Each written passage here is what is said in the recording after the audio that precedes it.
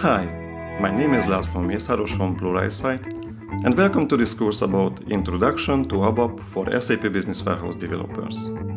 This course brings ABAP programming and SAP Business Warehouse together. If you are a business warehouse developer, you already have a good experience in reporting, modeling and data flow development, and you work in a project with complex business requirements. With this course, I want to add the basics of the ABAP programming into your toolset, that you can solve even complex problems in a data flow or in a reporting. After finishing this course, you will be able to produce code that fits well in that environment as well. This course is not only about coding, but I would like to share my modeling approach with you so that you can balance your efforts and reduce the costs.